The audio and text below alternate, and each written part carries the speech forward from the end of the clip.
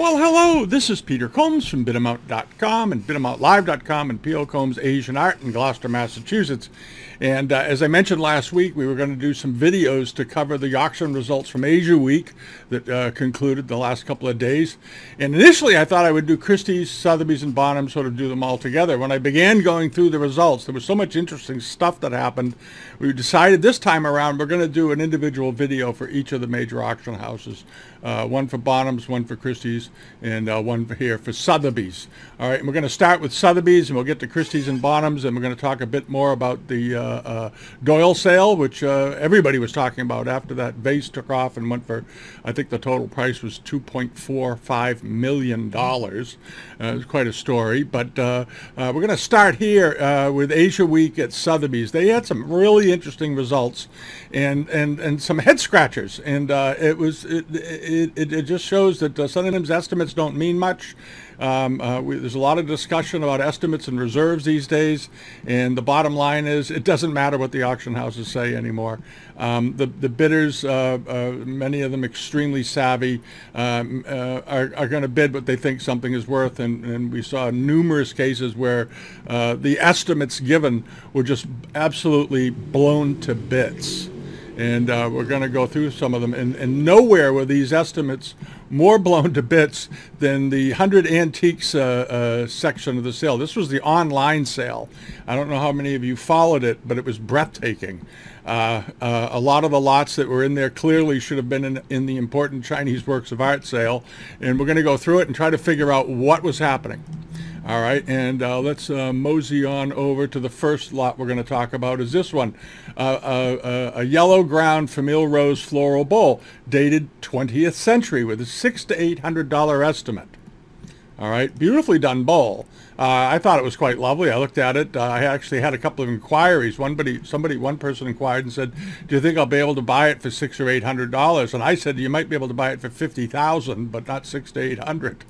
And it ended up going even further. It ended up selling for $176,000 because the crowd agreed that it was probably of the mark and period, I suspect. All right, they examined it very carefully, and they went over it. And the only provenance on the bowl was that it was acquired prior to 2000. There was a whole slew of lots that were just acquired prior to 2000. There were some lots in there from the Rothschild family. I don't know if these were consigned by them, but this particular bowl just, as you can see, decimated the reserve. And if you look at it carefully, you'll notice that the foot rim is beautifully done. The enameling is absolutely great on it, and I'm sure the people at Sotheby's are wondering, did they make a mistake on this? What was going on? Who cataloged it? And this is the kind of thing that happened. This is not a knock on Sotheby's. This is just the way things are today. That you can't know everything about everything, and I think there's so much anxiety about miscataloguing something as being old when it's not, because the reproductions have gotten absolutely superb. I think is throwing off the estimating game quite a bit. All right. All I can say is that a lot of stuff today that's being paraded around as Republic is modern, but the Republic period which is 20th century, which is how they're dating this. They didn't make as much porcelain as people seem to think of high quality during the Republic period, and I think it's sort of become a catch-all for we're not really sure. Okay, and the same thing happened here with this pair of gilt decorated bowls. They were estimated at $2,000 to $3,000 and ended up selling for $100,800. All right, and here they are, beautifully enameled, wonderfully done, nicely potted, well formed. You notice the rims are slightly uneven across the tops when you look at them from the side, and they were here are the marks on the bottom, Yongzheng marks. All right, and all of these bowls that we're going to look at that blew the estimates away were either Qinlong or Yongzheng. And the bottoms of these bowls look good to me.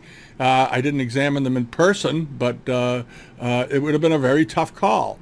And but the folks that came in that looked at them, they today with technology can look at things over in the palace collections and really find the comps that wasn't possible 20, 30 years ago. Disagreed with Sotheby's on it. A number of people obviously did. That's how you get up there that high, and they ended up selling for over 30 times their high estimate. And then going over here, it happened again with a Dao decorated lotus bowl, just simply dated 20th century. There was hardly any description other than it had a Yongzheng mark on it and was acquired prior to 2000. Ended up selling for $69,300. And if you blow this bowl up, the decoration is superb. The decoration is absolutely beautiful. The light blue looks very, very good. But again, it's a situation where the Sotheby's people, clearly they don't want to be wrong on this kind of stuff because they want to get it into the right sale and they want to do the right job for their consigners. They either missed it or who knows. And they may still think that this was a 20th century bowl and they just can't explain it. I haven't heard anything from anybody, but if somebody at Sotheby's wants to explain what the heck happened, I'd love to get the phone call because it's an interesting part of the business, and it's not a criticism of them. It's just that the quality of this bowl is obvious, and how you could arrive at a Republic period or 20th century date against the possibility of it being authentic, but the only problem being is the lack of long-term provenance. And if you're relying so heavily on long-term provenance, and often there isn't any, that's it. Many of these pieces could have been acquired by somebody in the 1990s or 1980s from a collection, from a family, through some odd circumstance that they were presented to them, and they bought them. They could have been from a very old collection. They just didn't write it down. I know from personal experience that back in the 1980s and 1970s and 80s and early 90s, items from incredible collections turned up at auctions, and they were never mentioned. The provenance was never mentioned by the auctioneer. And this is in local auctions. Auctions here in the Boston area would get things from absolutely amazing estates, old Boston family estates with great Chinese things in them. And the family wanted to remain anonymous. They didn't want dealers calling them up, bothering them, so they asked the auctioneer not to put in any information about the source of the item. And unfortunately, that kills the trail as far as researching provenance. That is particularly the case here in New England. I know from personal experience because I ran auctions. And we'd have people that were selling unbelievably great things that had long family histories going back to the, in cases where they were the original acquirers of a piece of American furniture or art or something back in the 1700s, early 1800s. And they didn't want their name in the listing. They wanted to remain totally anonymous. And sometimes I'm sure the same thing can happen with Chinese works of art. They end up going through an auction at some point, getting acquired, and then sold later. Here we are 20 years later, selling it, and there's no history on the piece. And that may be the case with these bowls because there seems to be a consistent pattern. All it says is acquired before 2000 with no family history. And then you get to this. Now, these are some of the really big blowouts. This was a ruby back dish with a Yongzheng mark on it. It has a simple, plain, undecorated front, but the back of it is beautifully enameled. A fair bit of orange peel here, but nicely done. Good-looking, narrow, very, very, very thin foot rim. And I've had these in the past and got very, very good money for them with these narrow foot rims. And I remember one that I had, there was a big debate between a dealer and some people whether or not it was old. And I had gotten it from a friend of mine who was a collector dealer, and paid him quite a lot of money for it and ended up selling it for a decent price. But these are the kinds of things that throw people off. And this ended up selling for almost $250,000 with an $800 to $1,200 estimate, $226,800. Again, no provenance. And all of these pieces have a similar flavor to them, similar marks, and all of them appear to have been misdated. All right, and then this, the ruby enameled stem cup, again, 20th century, all right, but with a Yongzheng mark on the bottom. All right, and they call it an apocryphal Yongzheng mark. And it was estimated at $1,000 to $1,800 and ended up selling for $378,000. Okay, that is a stunning price. And now, granted, somebody, you can have a case where you say, well, they got very excited and bought, they overpaid for a piece of Republic porcelain. Okay, fine. Estimated $800 to $1,200, they paid $10,000. But when you're getting up to $300,000 or $400,000 for a 2.5, 3 inch tall stem cup, and lots of competition for it, and a lot of excitement, and a lot of talk about it, you've got to assume that the catalogers on it were off, and again because of fear of being wrong. Fear of being wrong. Okay, and that's really what it comes down to. The auction houses justifiably have become hyper vigilant about dating porcelains that don't have a long track record. That's why they're always so relieved to get a receipt that it was bought in the 1950s, that it came from a well-known collection. It was dispersed from an old collection at some point and ended up in their hands, and they can prove why and how it got there. Short of that, what they're more or less admitting to is that we can't really tell anymore. I hate to say it, but that's what this seems to be. There are areas today in the porcelain world where some awfully sharp people really can't tell anymore, and this is just one of those cases. This cup was not 2 or 3 inches, 1¼ inches tall, $378,000. So I have to believe a number of people were totally convinced that this is a period cup, and they are probably right. All right, and then on to this, a Daosai bamboo decorated 20th century bowl. Again, decorated with an apocryphal, they say, Yongzheng mark. $2,000 to $3,000 estimate. It sold for $500,000. Again, this is a real highlight of how far off they can be. And if you look carefully at the decoration on this, the shape, the outlining, the shading of the greens, how the blues are applied, the tone of the blues, that soft, soft blue, the color of the white glaze, the shape of the bowl itself, and the bottom, here's the base of it, very consistent with Yongzheng work. Beautifully decorated, beautifully marked, with a nice looking foot. All right, and it was off to the races, and it took off. And of course, it also begs the question is how often are they getting things brought into them that are of this type that they are now misidentifying as being modern when they're not, and they're ended up, sending consigners on their way. There has to be a better system. I think this is a clear sign that there needs to be a better system for dating porcelain than what they're currently using, and they need to maybe move away from a little bit of the paranoia over unprovenanced or pieces without long provenances, because this kind of thing is going to continue to happen, and it's going to get worse. All right, and then one of the other big guns in the sale was this ruby back, another ruby back porcelain plate with European subject matter. Here's the back of it. Again, Yongzheng marked, very nicely done, good looking foot room, beautiful red glaze on the back. Here's the face of the plate.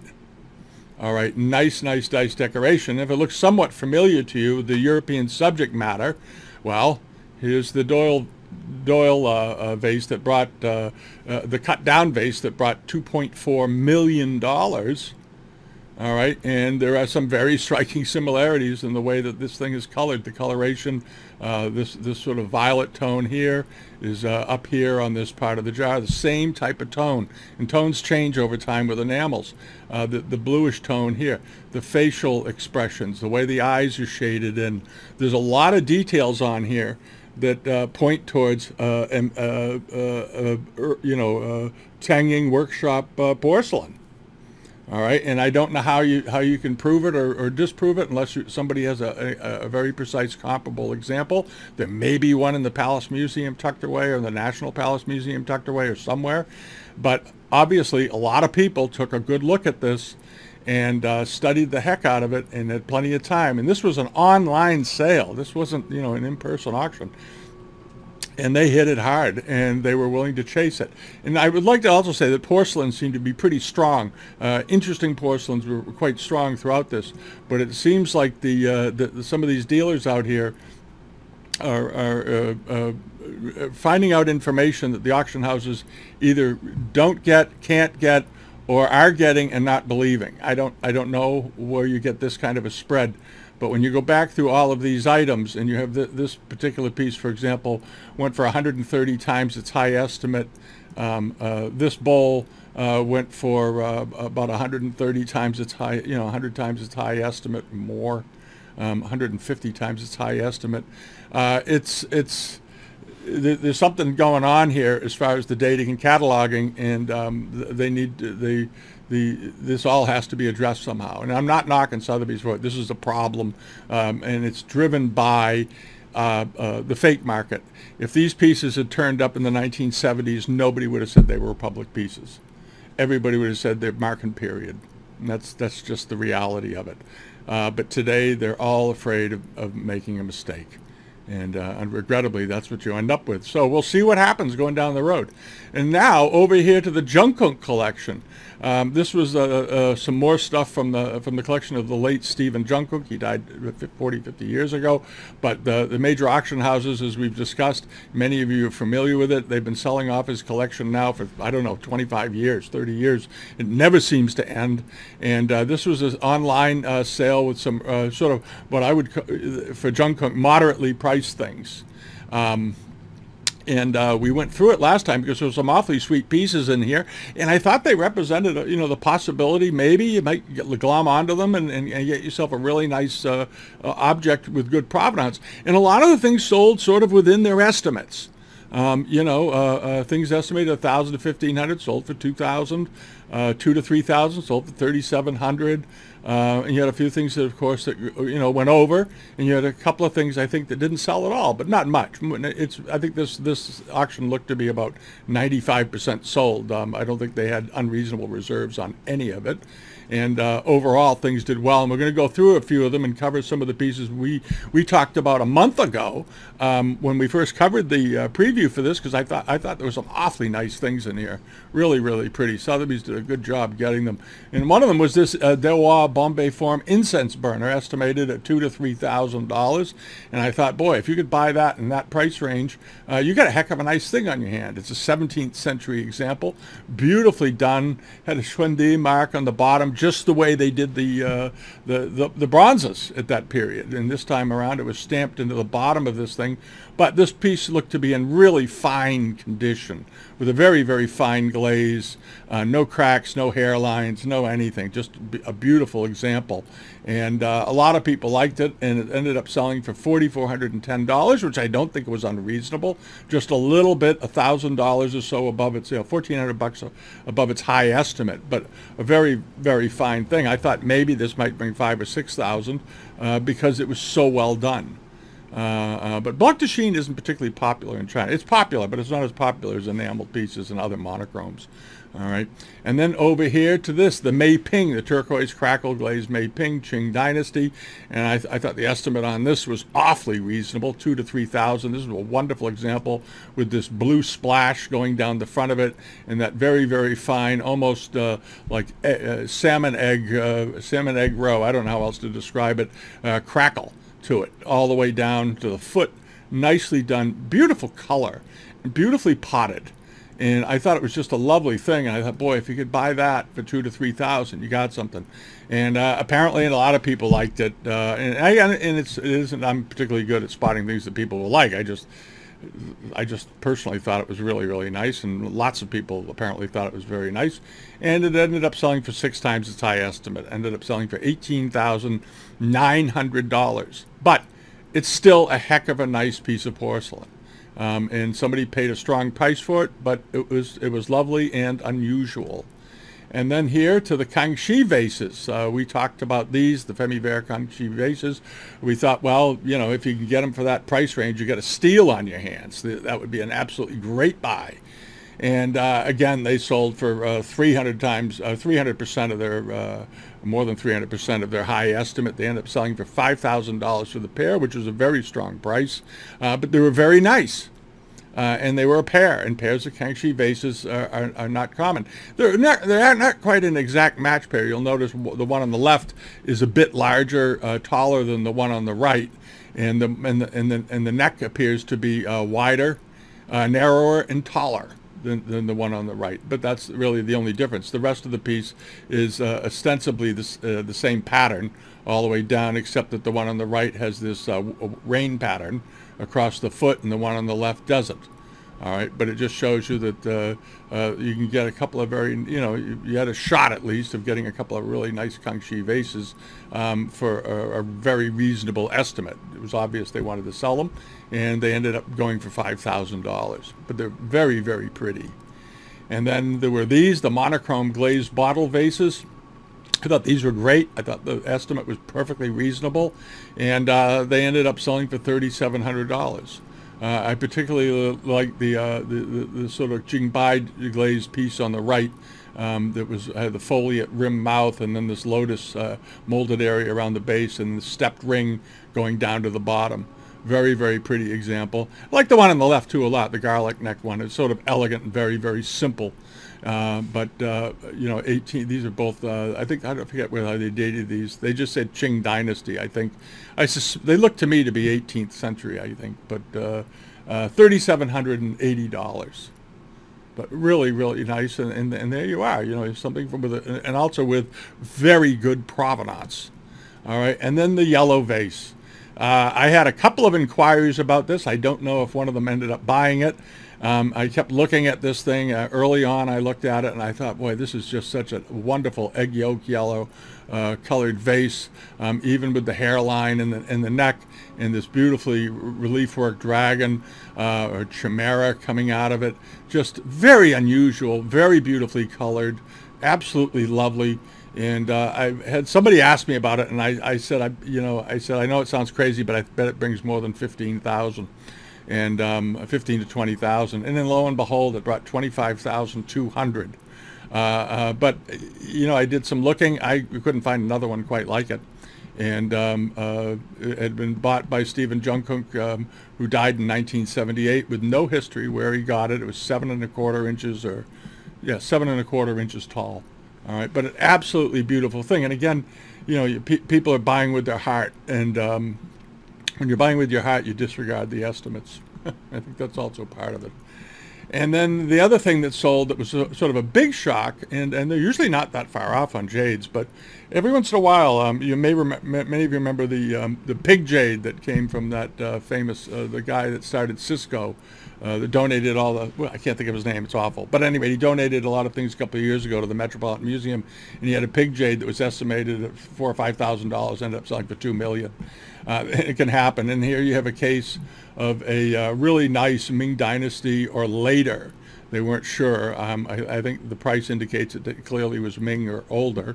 Bixi, but beautifully colored, nice russet coloration in it. Nice carving, beautifully polished, beautifully proportioned, all the way through. Had a really modest estimate, very, very modest estimate for what it was. I think their biggest problem was trying to date it accurately. And again, this is one of those issues.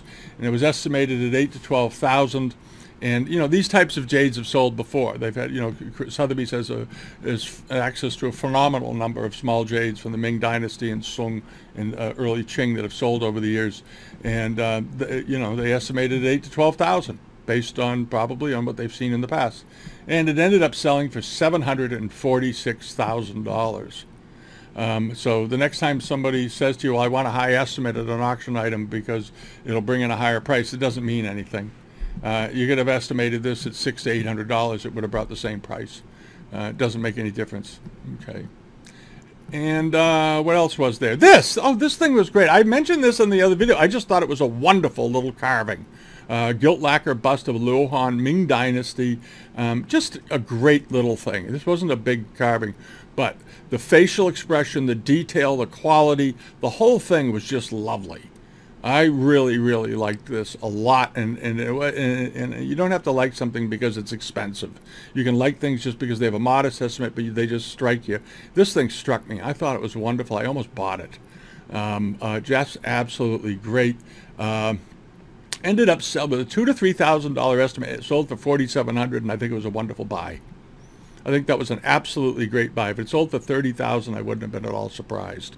Just beautifully done. It wasn't terribly big. It was like 5 inches for the bust itself. So it wasn't a big. This wasn't a big, life size, 3/4 or quarter length bust of a figure. This was just 5 inches tall. But what a great little gem of an object. Truly, really was. They did Sung heads often this way too, lacquered Sung dynasty heads. And then getting over to important Chinese works of art, his sale didn't disappoint anybody either. They had a few things that didn't do particularly well, but overall it was a blockbuster. It did great. And they started off with lot number 1, a pair of late Shang Ding vase bronzes, estimated at $200,000 to $300,000, which is a pretty good estimate, and ended up selling for $1.8 million, $1,895,500. Now these were beautifully patinated. They were about as close as you're ever going to get to a match pair, and they were beautifully patinated. One was slightly taller than the other by maybe a ½ an inch, and that's really about the only difference I could see between them. And the patinas are different, obviously, slightly different, but obviously of the same age and so forth.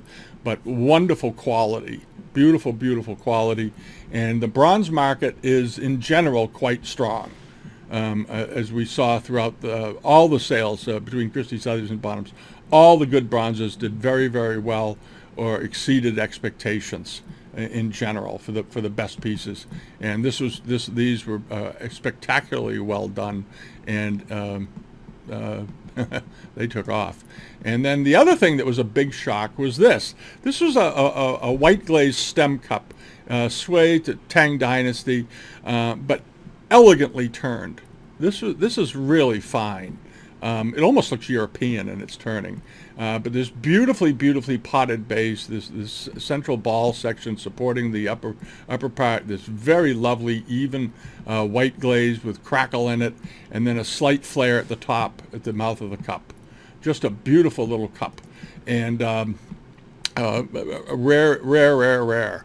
3¼ inches tall, estimated at $6,000 to $8,000 US, sold for $842,000.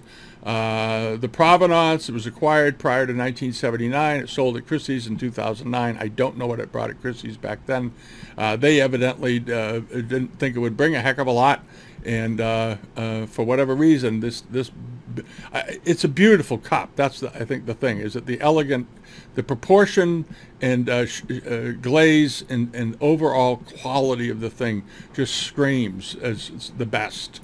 And I think a number of early pottery collectors went crazy for it, and now you have a new price, $842,000, which is interesting because it'll be fun to watch to see what when prices like this happen. It usually flushes out other rare Tang pieces, and people that have long-term Tang Dynasty collections with good provenance and old thermoluminescence tests, prior to the 1990s, are looking at this saying, maybe it's time to sell, because for a long time Tang pottery wasn't doing particularly well because of a lot of shenanigans to do with reproductions. Well, I think the gloves have come off here, and here you are with a spectacular price. Really spectacular.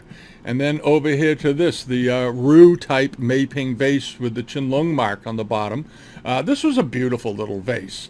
And as many of you know, the Qianlong Emperor was a real big fan of Sung Dynasty glazes, and they brought back a lot of those glazes during his lifetime because he enjoyed them so much, and they would reproduce them. And this is Ruware. And Ruware, even in the mid-18th century and early Qianlong period, were extremely sought after. They were considered very, very precious.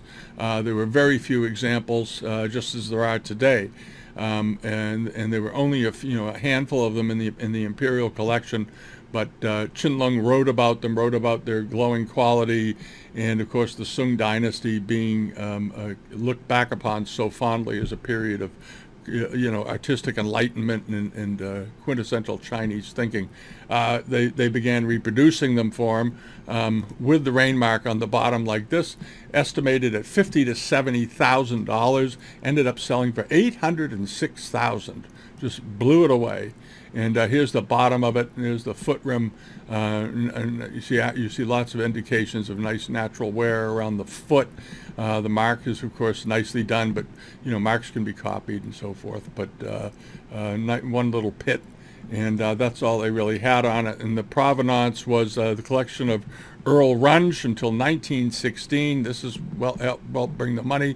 Sold at the American Art Association in New York in 1914, which was an auction house. That was the name of it. It was sort of Sotheby's of the day, based in the U.S. And American Art Association did a lot of auctions with Yamanaka. And Yamanaka and American Art would join together and so forth. And then collection of Simon F. Rothschild and the collection of Walter Rothschild up until 1960, and thence by descents. And the power of provenance, there you go, took off. And then, of course, the great garnitures or the great altar set. Absolutely beautiful. It didn't bring quite as much as I thought it would. I mean, it brought over the estimate. It brought 30% above the high estimate and all that. An absolutely great looking set.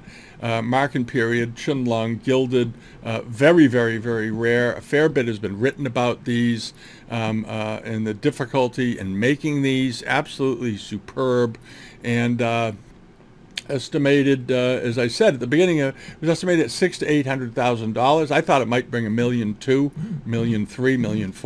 Ended up selling for $988,000. All right, so there you go. Still a very good price. You can't complain about it. But when you consider some of those Qing pieces we saw earlier, that one of them, a little piece, sold for $500,000, or the Tang Sui cup.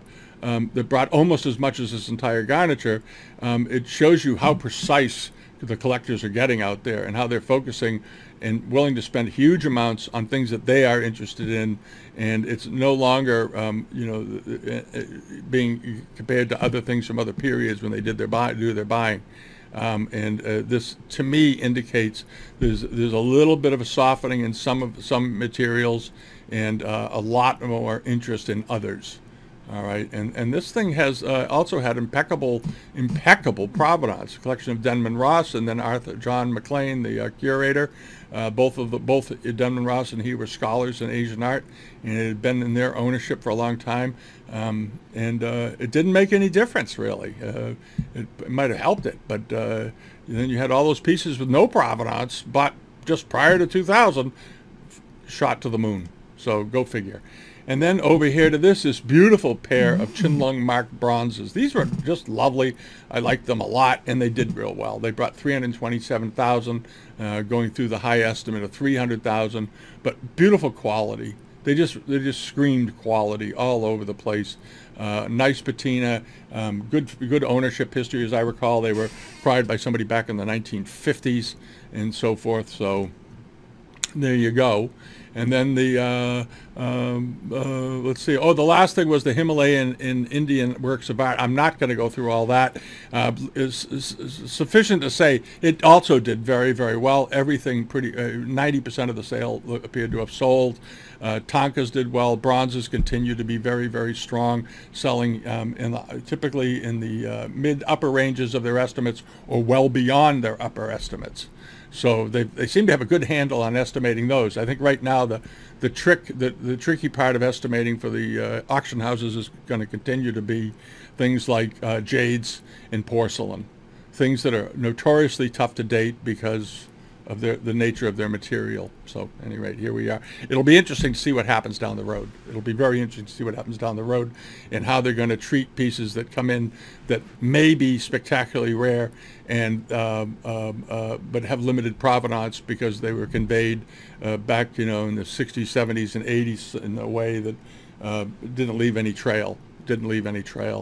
And it's probably going to force them to do a lot more research on lots going ahead in order to be more accurate, I think is what it's going to end up being. But at any rate, it was an interesting thing, and we're going to get onto the Christie's video when I get some time here this week or the beginning of next week, and we'll get through them.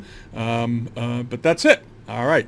I'll be back Friday with tomorrow with our regular video, our weekly video. And thanks for watching, and enjoy the autumn weather. It's quite lovely here in New England today. It's crisp and cool. It was 48 degrees when I got up this morning. It was really lovely. Anyway, here we are. So have a great day, and we'll talk to you all again soon. Bye-bye.